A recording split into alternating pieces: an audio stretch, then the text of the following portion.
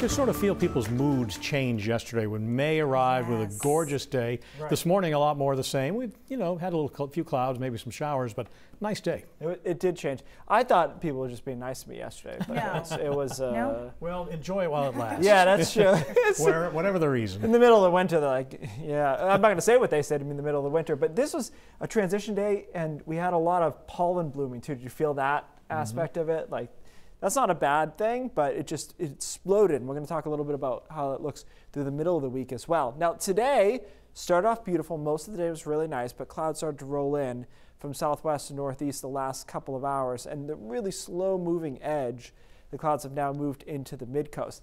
Behind it, some showers. Now, the first batch of these showers didn't hit the ground, and I just did this in the old school way. We looked at the radar, there was showers, went outside, there were no showers hitting the ground. So initially, this isn't saturating, but you look back to the west, there's a lot more moisture where that came from. So eventually, these showers will all be hitting the ground, and they'll be generally light in nature, but they will move into southern and western Maine. And it looks like that's where they'll really concentrate the showers tonight. Much lesser chance of showers, especially as you get to Bangor and points north there.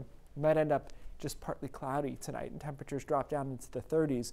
But over southern coastal Maine, it's showery, there's some drizzle, there's a lot of clouds, and that's how we start tomorrow morning as well. But eventually, we all start to even out into some sun. But because it's sunny from the start, Bangor points north, I think it'll be a bit of a split state forecast. Will be significantly warmer and just kind of nicer here as opposed to southern Maine that will be finding the clouds a little bit more, and the coastline especially will be cooler. So here's your split state forecast temperature wise. You can see 60 to 65 here, 50s here. And look, you know how this goes. This is representing the wind. And when you get an onshore flow, you're just going to have a hard time along the coastline. The ocean temperature is quite chilly, so it's hard to get all that warm. We'll be in the low 50s for the most part along the coast. Overall, though, things looking up after a rainstorm comes in on Wednesday. Thursday looks good, Friday looks good, and then high pressure should be able to hold on for the weekend and maybe into next week. As long as that high is in the right spot on the models, we are in good shape.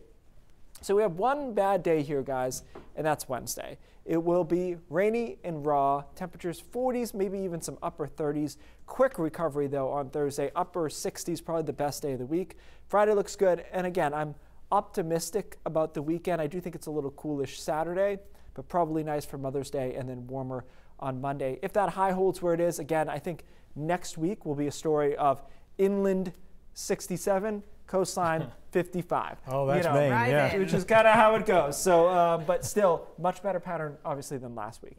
Thank you, Keith. We're back after this.